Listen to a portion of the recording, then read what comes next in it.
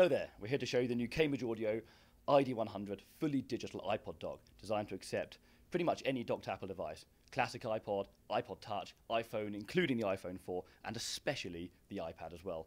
This is a fully digital dock and is in fact the first dock to be certified for Apple as fully digital for use with an iPad. So that's a world first for us here at Cambridge Audio. On the dock here, simply dock your device and we take a direct digital feed from the hard drive on here. There's no analog feed being redigitized. This gives you the pure high quality digital feed. We have an SP-DIF digital output, Toslink optical, and an AES balanced digital output for the ultimate quality digital feed.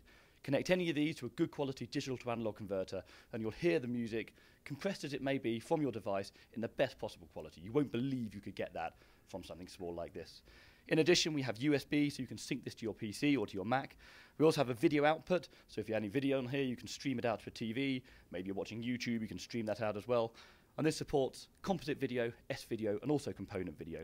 We have a little infrared emitter input here, so you can hide this away and send remote control commands to it very simply and very easily.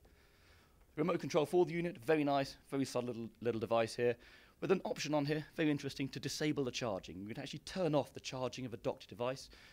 When a device is charging up a battery, it creates a huge amount of interference and noise in the background. So for us, it's always been about sound quality here at Cambridge Audio. We want to give people the option to turn off the charging and get the best possible sound, direct feed off the hard drive, digital output, and really enjoy their music as it should be heard.